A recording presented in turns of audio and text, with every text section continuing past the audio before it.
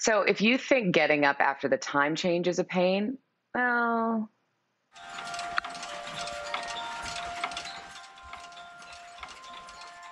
okay, guys, Germany turned their clocks forward this weekend, and the process usually takes a while for this guy Werner from Munich. He has a collection of 365 clocks at his apartment. So what he used to do, he used to hold clock changing parties. Yes, his apartment. So he had these clock changing parties, but that's not happening right now because his friends would like help him change all the clocks. So now he has to do it by himself. It's going to take a long time. Well, here's the thing, Linz, because I don't know, have you ever had one of those like cuckoo clocks or the chiming clocks like that? Right. So if he's doing the whole room, it is going to take him more than a minute to get from like one end of the room to the other, right? Yeah.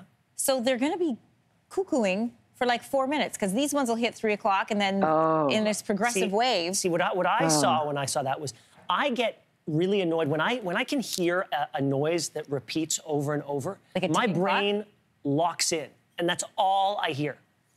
Like if I'm sitting next to, if there's a guy around me in a movie theater who's a nose breather. Oh, dear. That's all I hear. I don't hear the movie anymore. I hear that dude. Okay. And I don't know that I would be able to spend a minute in that apartment. No. Without going cuckoo.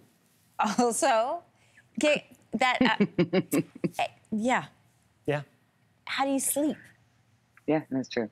How do you talk to anybody? I don't know that that guy talks to a lot of people. Oh.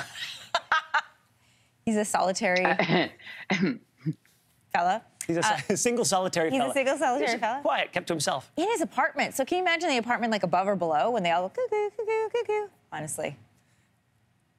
Hey, thanks for watching. If you liked this, be sure to subscribe here, or you can check out more Your Morning videos right here.